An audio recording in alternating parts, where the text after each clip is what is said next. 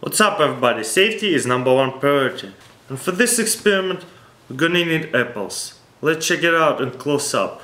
You got an apple but you wanna split it with your friend but you don't have a knife. So how would you break it in half?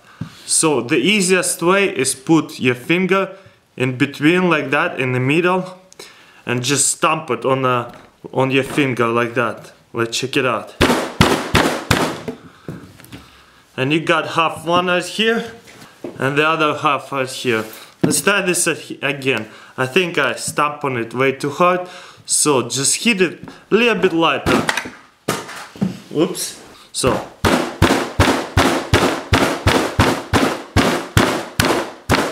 You see? And you got it in half. I kinda start, hitting it too much, but very simple way to break it in half.